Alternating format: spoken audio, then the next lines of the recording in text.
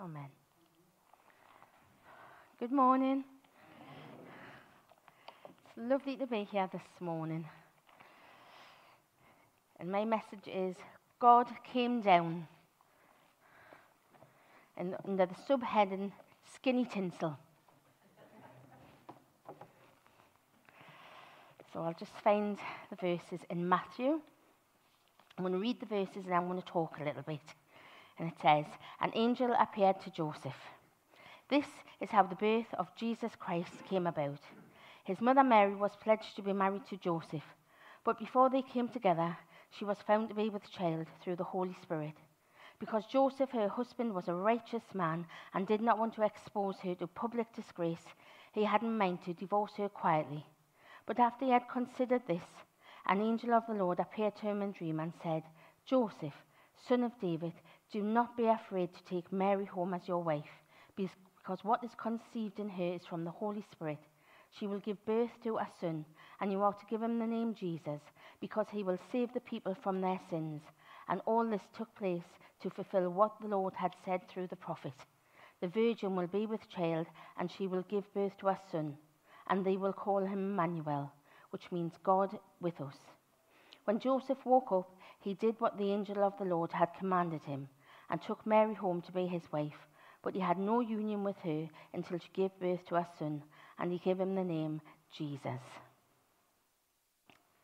So, Joseph and Mary were pledged to be married. And in the Jewish faith, first there was 3 steps to the marriage. First, both families had to agree to the union.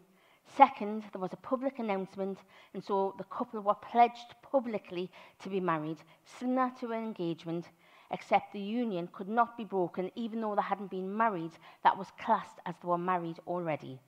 And then third, they got married. So Mary came to Joseph and she told him she was going to have a baby. They were not yet married, so it appeared that Mary had been unfaithful, and by law she could have been stoned to death. But Joseph was a righteous man. In Psalm 112 it says, surely he will never be shaken. A righteous man will be remembered forever. He will have no fear of bad news. His heart is steadfast, trusting in the Lord. His heart is secure, and he will have no fear. In the end, he will have triumph over his foes. So Joseph decided to marry Mary and then divorce her quietly. But I just want to look at how Joseph felt at that time. Mary and him were betrothed. The families had agreed. It was a public announcement. And then his beloved came and said, Joseph, an angel has told me I'm going to have a child and I'm pregnant. Now, Joseph was a human man. He was a special man because he was chosen by God to be Jesus' earthly father. But he must have felt confused, bewildered. Even his heart was broken because the love of his life, he didn't know that he didn't. I would say that he kind of was confused because he wasn't sure if he believed the angel. That's why he was going, the story of the angel, that's why he was going to marry her and divorce her quietly. He didn't know what we knew. We can read and we have the overview. We have the inside story. But this was Joseph's life as it was unfolding. And I just wondered if you've ever felt like that, confused or bewildered. I think Joseph went away and he took some time and he prayed. And as we've heard this morning, Sarah speaking about the power of prayer, the power that we have in prayer, it's just phenomenal. So I would encourage you to keep on praying. And if you feel like that, broken, lost or confused, ask God to come down and be with you and feel his presence. You know, I've told you about my life before, and, you know, my family and my life are part of me. They're part of my stories. They're part of my DNA. My family make up me, and what makes up me, my DNA, is my family. My husband, my daughter, my grandchildren, my brothers, my friends, my aunties, my uncles, they all make up my DNA. And it was just coming up 16 years ago, my mum passed away. And, you know, I felt I didn't have enough time with her. We still miss her today. We still talk about her. We still have, her in our hearts. But God was with us at that time as a family, as he was with Joseph when Joseph was going through turmoil. God was with Joseph, and he was with me, and he was with my family at that time. And I feel like God knows the pain of a broken heart. God knows the pain of loneliness. And in that time, I can remember praying for my family and for me and for my friends praying with me. And in Psalm 91, verse 4, it says, he will cover you with his wings, and you will be safe in his care. And I think for me and for my family, I think that is a picture for all of us to share and use on my family as well, use on my church family. And I think sometimes we just need to take a moment and sit in the presence of God and remember that Jesus came down, that God came down as a baby for all mankind because he loved us so much. And I think Joseph cried out to God. I think he was honest about his pain, about how he felt. Today, we all need to be honest with God and about how we feel. If we had a loss, or if we feel lonely, or if we feel betrayed, we can be honest with God. And I do think that he was shaken. He was shaken in his love for Mary. He was shaken. He was in turmoil. What will I do? Oh, all the family know. Everybody knows about this. Everybody knows about my marriage. And here she comes and tells me an angel told her that she was, going to have a baby. I just can't get my head around it. But I think as well, Mary was praying. Mary understood the bigger picture. Mary knew she had been visited by an angel. Mary knew that God had told and she believed. So Mary was praying as well for Joseph. So again, it is the Christmas story. It is the first Christmas, but there's a real, deep message about praying and about how God answers prayer. And I think Mary would have been praying for God to send an angel to Joseph. That's the only way that I think Mary, in her mind, he would believe. She went and told him, and the face of Joseph must have said it all. There was no joyous, there was no, wow, an angel told you this is great, we're in this together. I was like, right, okay, so you're having a baby. Conceived by the Holy Spirit. All right. And then he went away and thought, I'll have to divorce her quietly. I don't want anything to happen to her because his heart still loved her, but he still felt the betrayal. And then God sent an angel to Joseph. God answered his prayer and he answered Mary's prayer. In verse 20 it says, an angel of the Lord appeared to him in a dream and said, Joseph, son of David, do not be afraid to take Mary home as your wife, because what has been conceived in her is from the Holy Spirit. She will give birth to a son, and you are to give him the name Jesus, because he will save the people from their sins. The angel told him, confirmed what Mary had said, then Joseph believed. This was a supernatural event, and it was beyond our human logic. Even when I read the story, I think, it's wonderful, it's amazing that we're part, we can read and be part of this story, but it's still sometimes, it's beyond my comprehension. This reveals an important truth about Jesus. He is God, and he was human. Our God took on the limitations of humanity so he could live and die for the salvation of all who believe in him. Jesus' name means the Lord saves. The Lord saves. And the Lord Jesus, he wants to save all of us. He wants us all to know how much we are loved. And when I was thinking about the first Christmas, and this Christmas, when I read the first Christmas and about the nativity, about Mary and Joseph going off to Bethlehem and the shepherds and the angels, the whole kit and caboodle, I love it. I love it all. I love the nativity. I love carol service. I love sitting thinking about how much I am loved by God, how much God loves me, and that he loves his people. He loves this world. And I just was thinking about my home life when I was a kid, and what we did when we were young, and we had some family traditions that are kept up now. And one of our family traditions was we went and we always had a real tree. I only kept that tradition up once because of the pine needles. I think we put it up, and then me and my husband were first married, and we thought we'd have a real tree, and we'd have the lovely tree, and it'd be smelling of Christmas, and it'd be lovely. And I didn't realise that you had to put water in the bucket, and you shouldn't have it by a radiator. So basically, it was the one and only, and it was a disaster. But when we were little, we'd go off to the fruiters on Sunderland Road, and there'd be me, my dad, and my 3 brothers, and they were all lined up outside the fruiters. They were already chopped down, and you could choose a one. And they weren't in nets or anything like that. They were just standing there. So we'd all choose a one between me. And my 3 brothers would carry it home, and I'd walk in front with my dad. And we'd get home, we'd already have a bucket wrapped in Christmas paper. We didn't have any of the fancy, tree skirts and tree baskets. It was a bucket from the back garden that had probably been there the year before. So we got it, we rinsed it out, we put some house bricks in, put some water in, and my dad would fashion it to stand. Then we'd decorate it. And we'd decorate it with baubles and tinsel.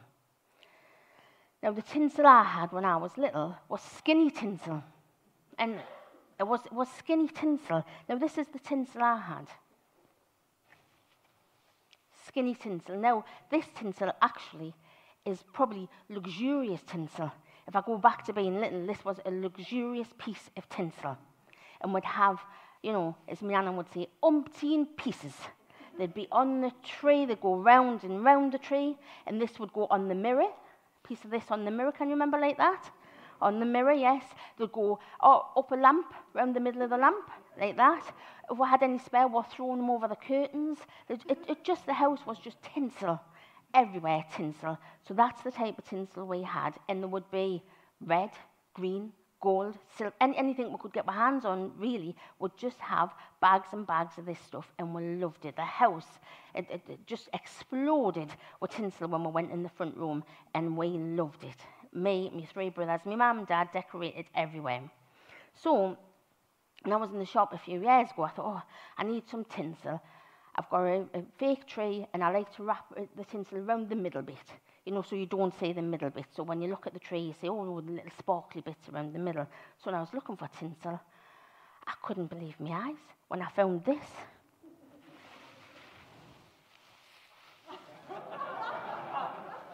Fat tinsel? Can you believe it? I mean, look. This tinsel to this tinsel. Fat tinsel, skinny tinsel. I thought, that's amazing. Fat tinsel is amazing. And I showed my brothers. I said, you'll never believe it. I found some fat tinsel. And even them were like, that's amazing, that. I've never seen fat tinsel. I mean, we couldn't believe it from this to this. We were joyous when we found fat tinsel. Now, my friend said to us a few weeks ago, what colour is your tree? And I said, it's green. She says, no, what colour are you doing your tree? I says, what colour am I doing my tree? Well, it's just going to stay green. No. What is your theme? I says, my theme, baubles? No. What colour are your baubles? I says, well, they're the same colour every year. I've had them for years. There's a couple of angel wings. There's a little bit of tat on. I mean, some beautiful things that my daughter's made over the years. Half-finished baubles. Remember them when you went to the Christmas craft and you had to get a bauble, a little sequence, and put a pin in and pin it around the bauble? I think I've got 4 half-finished on my tree, but happy days. No, she says, now you can do a theme. I says, you can do a theme? Yes, you can do a theme. You can have colours. So, I says, can you? And she says, yes, you can have like a gold-themed tree, or you can have like light blue and dark blue. I says, oh, that's very nice, but mine's just staying the same as it is. But I know somebody who's got a silver tree, and they've got silver baubles, and they've got, blush pink baubles that match it. Oh, it's very, very fancy, very fancy. They've got the big baubles on the bottom, then they've got the middle baubles, then they've got the little baubles, and they've got this beautiful big star on the top. Oh, it's lovely. It's all fashioned. It's all colour coordinated. Now, that's the type of tree that when the little one, came in from school. It made a lovely felt, Christmas tree. It was all stuck up with tat and glue, and you couldn't barely touch it. It was stuck to your fingers, but you put it on the middle of that tree. And I said, that looks beautiful there. Well done. Now that lovely felt Christmas tree, it ended up round the back because it didn't match. What? I hear you say, it didn't match. No, we've overcome that. Do you know what? He's got a tree in his room now, so he can't have his own stuff on it. And he is just like me. This is my grandson. He's threw everything on it. He's borrowed some baubles off me. He's got some off his friends. He's got some. And the tree, it's this big, and honestly, it's groaning with the stuff it's got on it. It's like, please, no more. He says, Nan, I think that tree could have 2 stars. I says, I think you're right. I says, we can put 2 stars on the top of that tree. It's wonderful. And do you know what? You'll never guess. I'm going to ask you to guess this. There's skinny tinsel, there's fat tinsel. What now can you buy to go on a tree? Have a guess. Tell me. Any guesses? What? Lights, yes, you get lights. Anything else? You'll never guess it. In fact, I'm willing to wager. I know we shouldn't be gambling in the church, but I feel like God's saying you'll win. Fake snow? No, you'll never get it, right? I tell you. Feather boas. These are sold in the shops. Feather boas now, there's one gone. Feather boas, you can get these to go around your tree. Now, when I looked at that, I thought, you're having a laugh. But then, when I've seen it on a tree with the silver baubles and the pink blush baubles, I have to say it does look rather wonderful. So that's part of my Christmas tradition. And another Christmas tradition, which I really wanted to share with everyone this morning, is my mum had, I don't know if I've got some chocolates on the tree. Now, we never had advent calendars. I don't know if you did, but I can never remember having an advent calendar. I've asked my brothers, and them can't either. So when I was little, we're just going back 30 years ago, and I was just little. I speak loosely. So when I was little, we had chocolate on the tree. And all these are bauble chocolates, but you could get Santa chocolate or reindeer chocolate. And every Saturday in December, so the 4 Saturdays leading up to Christmas, we could have a chocolate off the tree. We didn't have chocolate in the house. We didn't have chocolate crisps or anything like that. We used to have a bowl of nuts. You got them once a year, nuts. We didn't have a nut cracker. We had a hammer. So we'd hammer the nuts on the kitchen floor. We'd pick up the bits and we'd eat them on a Saturday night. And then, you could have a bauble, of Santa chocolate off the tree. And my mum, my dad, me and my 3 brothers would eat this chocolate and would savour it. It was absolutely wonderful. We loved it. And the chocolate, it wasn't like lovely creamy milk chocolate. It tasted a bit like chicory and cough medicine. Can you remember that? The chocolate, it was lovely though. So we had it and we savoured that moment. Now I'm going to ask me 2 helpers. I've got 2 helpers to give out a chocolate. Everyone's going to get a chocolate here this morning. So if me 2 helpers can give out a chocolate. Just take a chocolate. Because I think sometimes we just need to strip it back to skinny tinsel. We need to... Thank you.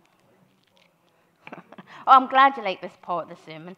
So we need to strip it back to skinny tinsel.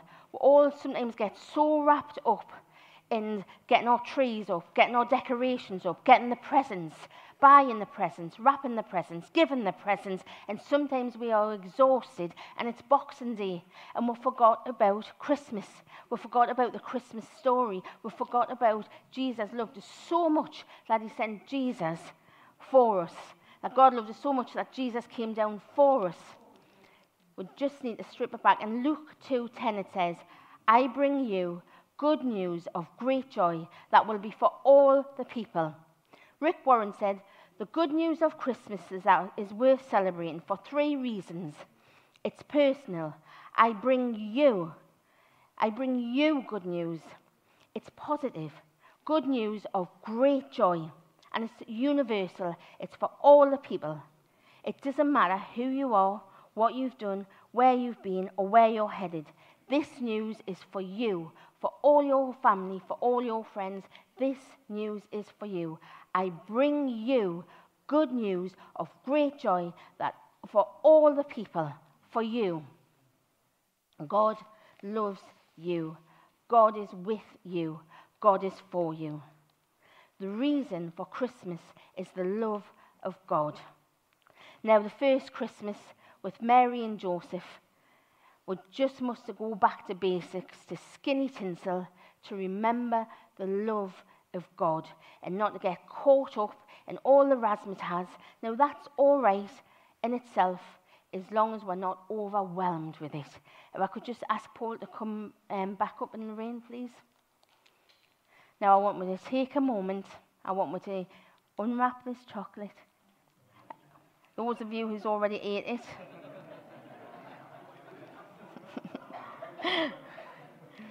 And just think about, if Paul could just play along as I'm speaking. I just want you to just think about the love that God has for you. The love that God has for your family. And that God does answer prayer. If we think of the first Christmas, we think of the prayers Mary prayed, the prayers Joseph prayed. We think that God came down. Jesus came for us.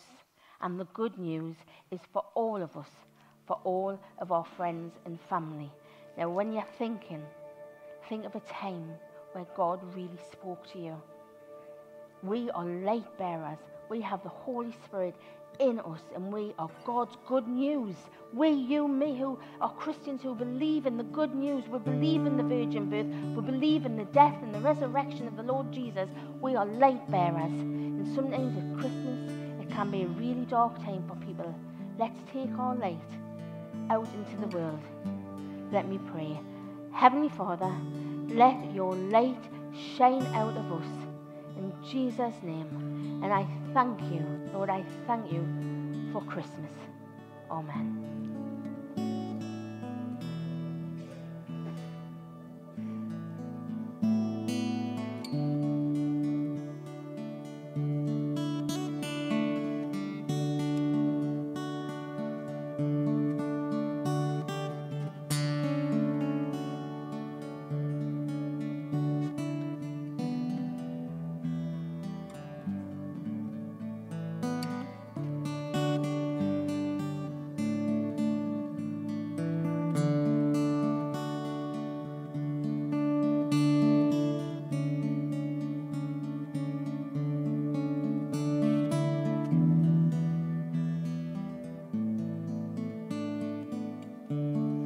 Don't have the words for this on the screen, but I just thought it would be nice just to focus on those words of God with us. So if you know the words and you want to join in, say, Jesus, name above all names, beautiful Saviour, glorious Lord.